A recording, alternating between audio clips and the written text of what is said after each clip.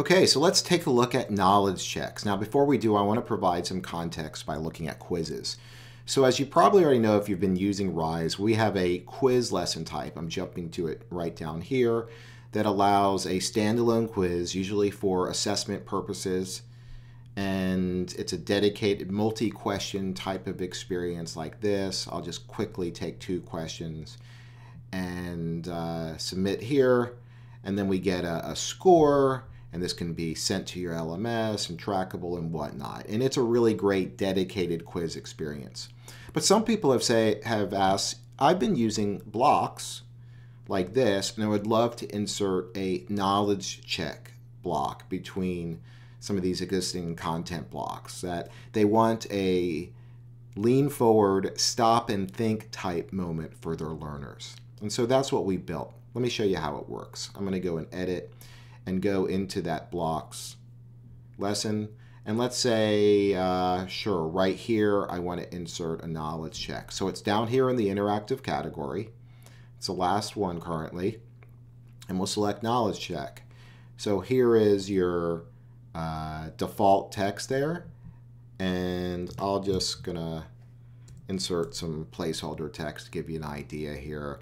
I can edit this content right in line, or I can even go in here. I could add answers. I'll add another answer, maybe something not so long. I can reorder those, all the things you might expect from Rise, easy to use. And I'll even put in some answer feedback.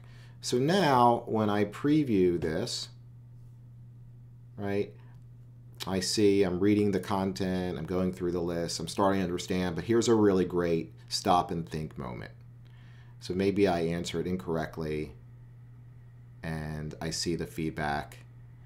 I can have an option here as a learner to take it again.